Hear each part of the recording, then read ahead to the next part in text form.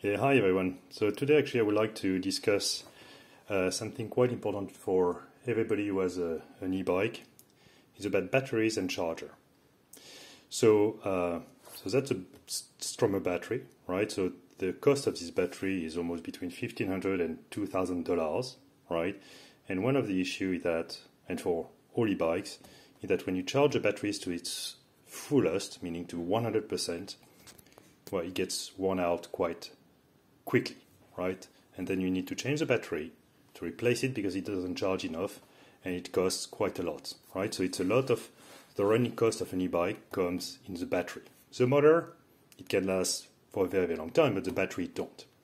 And one of the big issues indeed that chargers typically charge full blast all the time, right? So you have very basic chargers, right? Which are basically, okay, constant current and constant voltage. So for instance, this cheap charger, okay, from a bike from Decathlon, okay, is going to have an output of 42 volts all the time and 2 amps. So that's a very, very basic stuff, right? That's for a 36 volt battery.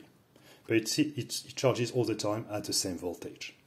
Then you have much smaller voltage, which are called constant current, constant voltage, which have two phases, right? So that the cycle oscillator is going to charge progressively, so always the same amp, like, okay, you can define it, 1 amp, 2 amps, 3 amps, 1.2 if you want amps, and it's going to progressively charge the voltage, so progressively, right? So for instance, for a 48 volt battery, it's going to start at whatever level, maybe 42, and progressively go up to whatever you want it to charge. So for instance, for a 13S, right, 13 batteries in series is going to charge up to 52 volts, meaning 4.2 volt times, no, even more actually, 4.2 volt times 13. But if you want, you can stop it at 4 volts.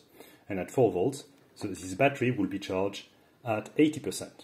So the beauty of charging only up to 80% and not discharging too much, meaning if you stay between 20% and 80%, you can run these batteries for a very, very, very long time, right? You're going to use your battery much, much less. So let's say that if you charge your battery to 100% all the time, let's say that you're going to be able to do 500 cycles with it. If you charge to 80% and down to 20% all the time, you're going to be able to do literally thousands and thousands of cycles, right? So degradation of the battery happens, most of it, between 90 and 100% or 80 to 100%. That's where the degradation accelerates, and if you discharge a lot, below 20, that's when you start to have more and more degradation, right? The issue with some of the batteries, so this one has this kind of plug, right? But it doesn't send a signal, it doesn't communicate with the BMS of the battery, right? And some BMS, okay, of relatively complicated e-bikes like the Stromer, want to have a signal from a proper charger, right, from its own charger. That's why this cycle oscillator, which is frankly an amazing charger, is not going to work on the Stromer or on maybe actually on the Bosch, I don't even know, I'm not sure, but it's not going to work on the Shimano battery at all, right? The Shimano battery is the same. The BMS of the Shimano battery wants to make sure that it is using a Shimano charger, right? And the Shimano charger sends a signal to the battery. The battery say, hey, I'm a Shimano battery, and you can charge, right? They communicate, okay? But that's a constant current, constant voltage. And once it has reached a certain current, predefined, it charges at a very low amp. The Stromer charger, though, is relatively good, right? It's the same as a cycle oscillator, okay? So it's a constant current, constant voltage, meaning that it charges progressively in terms of voltage at a specific amp, right? And once 100% has been reached, okay, the voltage remains the same and the currents fall down to almost nothing, to a trickling, right? That's what you see here, right? So if you look at the Stromer, okay, output, where is it? Yeah, orange is constant current charging, so it's going to charge at 1 amp, 4.5 amp.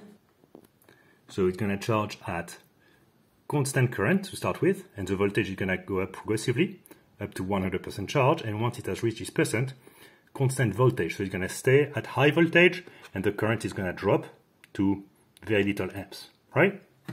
Now the issue is that you cannot, unlike the oscillator, you cannot stop this charger from charging unless you plug it out, right?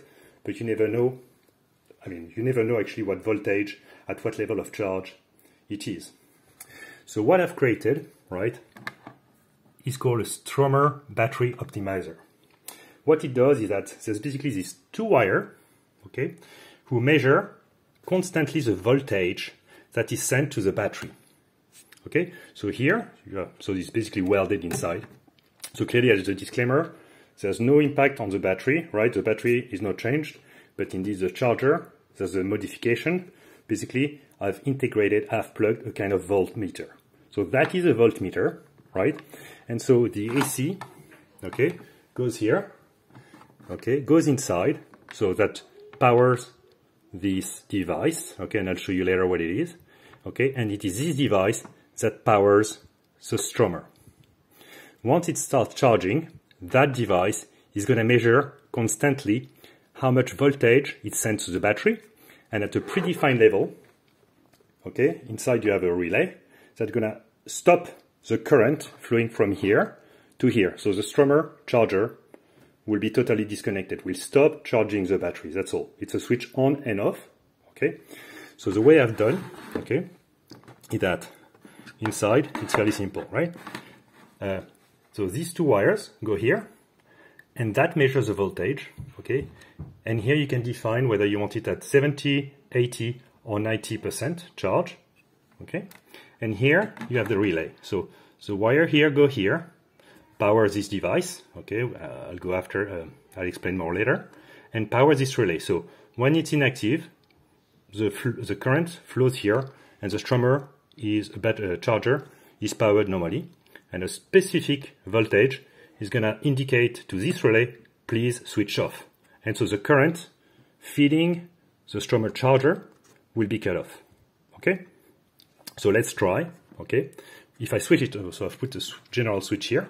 I switch it on. Okay? Here you can't really see well. Okay? But here, okay, I've set up at 80%. Okay? So here, the battery charger is not connected to the battery, so it doesn't do anything, right? If I press here, I go to 70%. If I go here, I go to 90%. By default, I've set it up at 80%, right? So when it switches on, by default, it's at 80%. Now it's reading actual value of voltage, 0 volt, because indeed, the Stromer charger doesn't send any power, okay? If I connect the battery here, okay, here, it starts charging, and here you can see that it is sending 50.85 volt. I mean, technically, I've already charged to 80%, right? And so once this level is gonna reach a certain level which I've specified, okay, it's gonna stop automatically. Let's say that, so this one is at 70%, is at 80%. If I move to 70%, okay, look, it's charging here, I move to 70%, oh, it has defined that it is above the threshold, okay, and that has switched off, and the charger has been switched off. So if it is over 70% because that is at 70%, that switches off, okay? I mean, I've added a system as well, which is if I don't want anything, I don't want to unplug anything, but I still want to charge at 100%, right? So I switch off to reset the system, okay? Here I put it back, and if I don't want any optimization, so here you have a small LED that say, oh yeah, it's working, the system is working, so I'm back to 80% by the way. And if I want to 100%, here I switch off, the LED goes off, and that means that the computation, it still measures, right? It still measures, but anyway, it's never gonna stop the charger. The charger will stop itself once it has reached 100%. So technically this device has 70, 80, 90% once activated, and if deactivated, it goes to 100%, okay?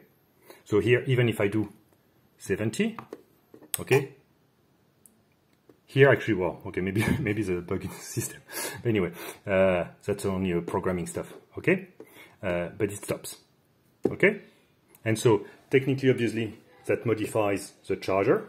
Okay, so you void the warranty on the charger, but technically the only thing it does, I can show you inside, is just these two wires connected here to the plus and minus that goes to the battery, and that's all, right? It's just a voltmeter, and the battery, as you see, doesn't change. So this way, I can charge my battery to 80%. When I come back home, I plug it in.